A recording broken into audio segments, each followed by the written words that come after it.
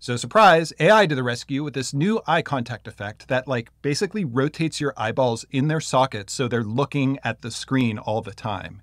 It sounds creepy, and it is, but you'll be seriously surprised by how well it actually works. Hey there, and welcome to Descript Season 4 Update. I am Andrew, Descript CEO. If you haven't seen one of these before, the idea is that they're kind of quarterly events where we share what we've been up to over here and usually announce some cool new features.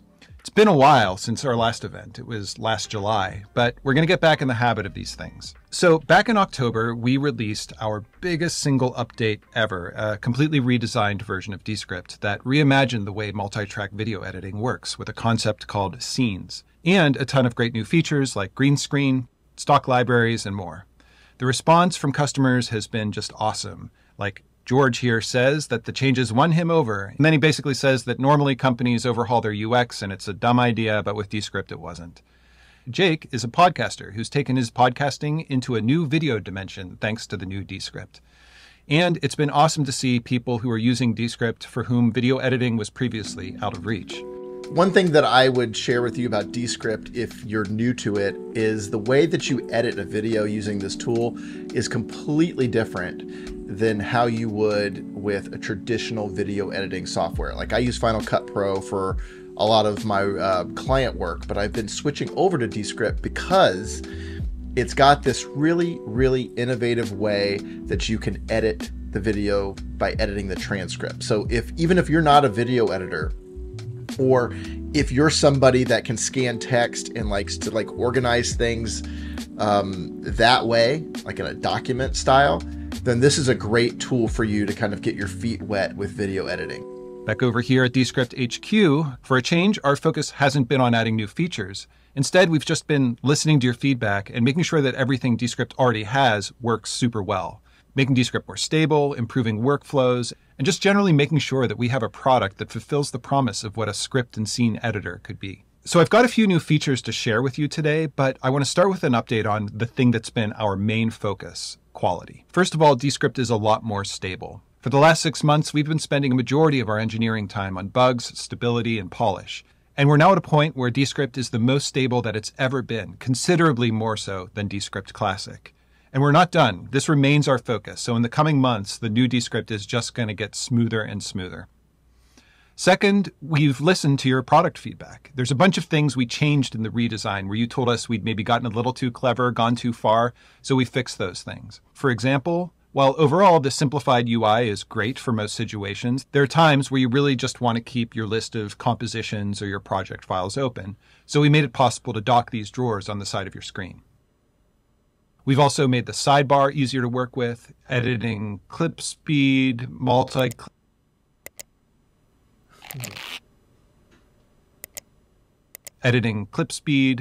property editing. All that stuff is now much easier to work with. We also brought multi-clip property editing, something that I'm very much looking forward to. The VU meter, multi-microphone audio recording, and you can search for highlights. So lots of little things like this that might have impacted your workflow. We're now at a point where over 80% of our existing customers have transitioned to the new Descript. So if you haven't made the switch yet, go for it. Even if you're just using Descript for audio podcasting and don't care about the video features, it's a much more refined and stable product experience at this point. And it's the only version getting new features like the ones that I'm going to talk about in a second. But before I get there, I want to talk about new platforms, or a new platform, the web. That's right, we've finally made it possible to use Descript in your web browser. That also means that Chromebook and Linux users get to use Descript now too.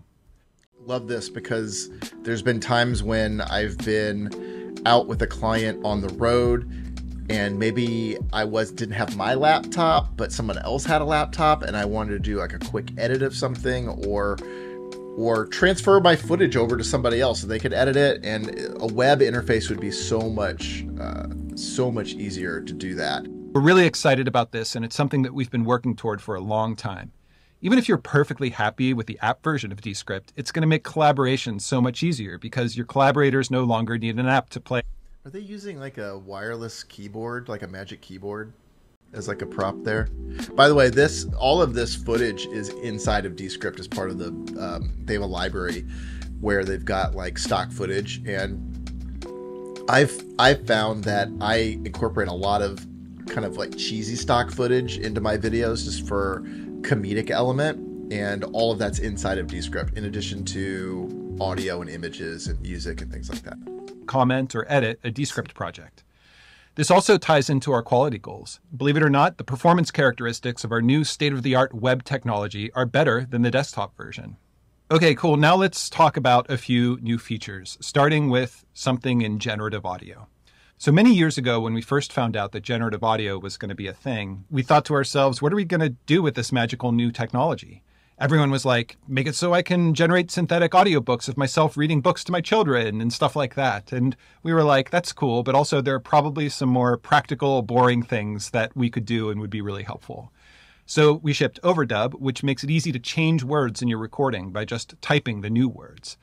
And there was another idea along those lines that we're finally getting around to shipping today. We're calling it Regenerate.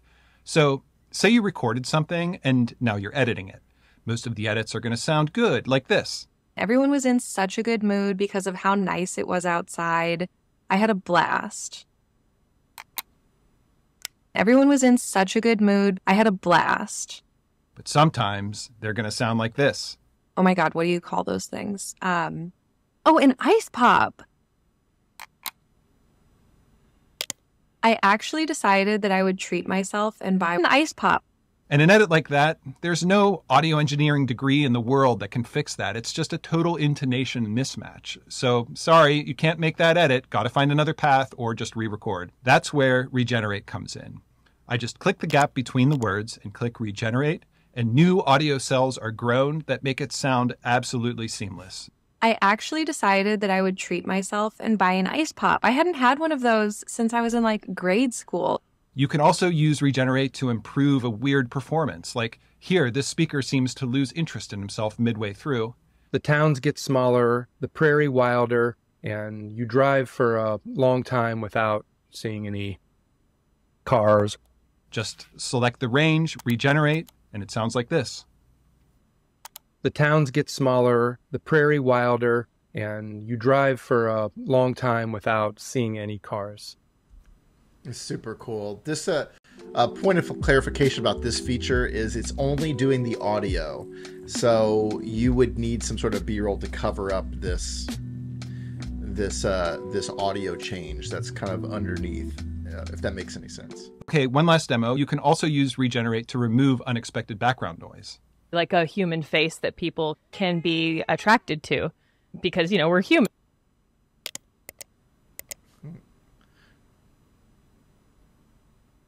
Like a human face that people can be attracted to because, we're humans and we really love to see other humans. So that's Regenerate. Last but not least, I probably would have left the cat sound in there just for the fun, just for the irony. Got something really special for those of you who like to record from scripts. It's going to make your life 100 times easier. Did you know one of the really cool things about Descript is that you can actually write directly into the editor? Now, why would you want to write your script here instead of a word processor? Well, if you've ever written a script before, you know that as you're going, you're getting ideas for visuals. And if you're just working in a normal doc, you have to kind of compartmentalize. Maybe you make a note in parentheses or you create a storyboard somewhere else. But if you write your script in Descript, you can actually drop in visuals as you go. Temp visuals just to get an idea down, or the final visuals if you know what they are. And Descript uses AI voices to generate audio as you type. So just by writing your script, you're actually creating a video.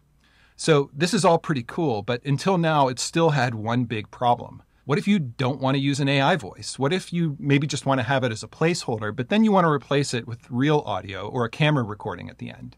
You could just make a recording and add it in there, but you're going to speak at a different rate than your AI voice, so it'll change the timing of all your scenes. You could maybe find a way to do it, but it's janky enough that you never actually would work this way. So for that, we're introducing Record and Replace. Now you can record over an existing script, and Descript will match the new transcript to the old one and use that to intelligently expand and contract the length of the scenes to match the pacing of your new recording. You just select the part of the script that you want to replace and hit record. And now you can just record audio or also record your camera. And when it's done, Descript just swaps out whatever was there before, an AI voice, or even if it was just an old version of the recording with whatever is new. Even if you make mistakes in your new recording, Descript is pretty good about keeping your scenes in the right place, and then you can just edit out the mistakes like before. This may seem like a small thing, but we think it's pretty big. It could totally change the way you make stuff. Like normally, if you want to see how something works as an actual video, you need to record it. And then inevitably you want to make edits, you incorporate feedback, and then you have to go back and re-record it. It's a pain because recording is a whole process. Now, if you want, you can make recording the absolute last thing that you do.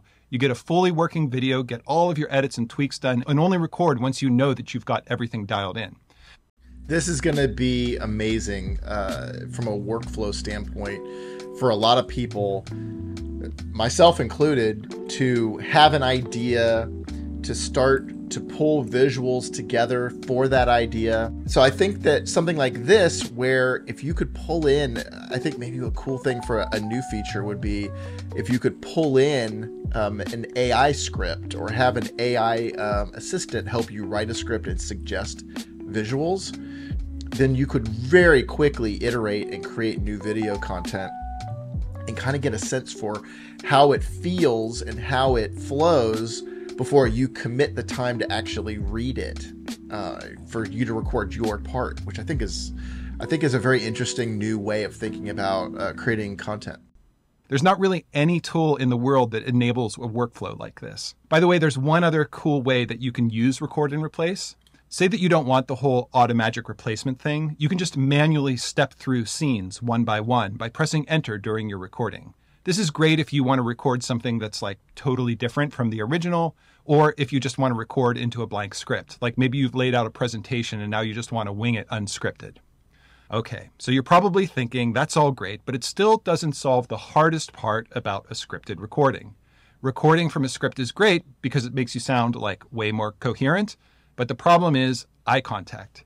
If you want to look at the screen, you've either got to memorize your script or get a teleprompter, which is not only a pain, but if you've ever tried it, it's like a whole skill. It's not that easy to do. So surprise, AI to the rescue with this new eye contact effect that like basically rotates your eyeballs in their sockets so they're looking at the screen all the time. It sounds creepy, and it is, but you'll be seriously surprised by how well it actually works. So now you can just record yourself reading off of your screen, and it looks like you're staring at the camera. But if you turn off the effect, then you can see that I'm not actually looking at the camera. And if you turn it back on, it looks like I am. Off, on, off, on, off. Pretty cool. Super cool. Super cool. I really dig these changes. I think they're going to be amazing. I don't think they're out yet. I need to check on that. And I'll do a video that kind of demonstrates a workflow using regenerate, eye contact, the scripting, all of that kind of stuff in the future. Let me know what you think. Have you tried Descript? First off, let me know in the comments if you've tried it and what you think. If you haven't tried it, does this sound like something that would be interesting and compelling and easy enough to use to the point where you might give it a shot? I'd love to hear what you think about Descript, and I'll see you in the next video.